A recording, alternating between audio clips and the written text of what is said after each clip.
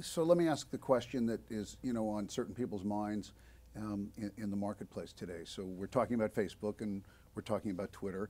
Those guys at that company that starts with a G, Google, I think it's called, Google Plus.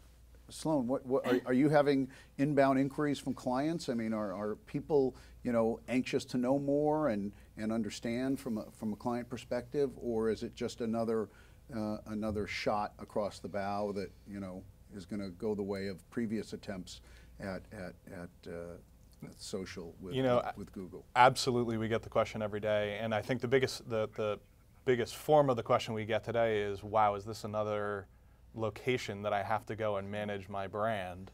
Time will tell. We'll see what happens when they launch their Google Plus for Business product and how that unfolds. But I think it's important for every brand to actually take the time and sit down and figure out what types of interaction and brand engagement and enthusiasm those types of platforms can deliver.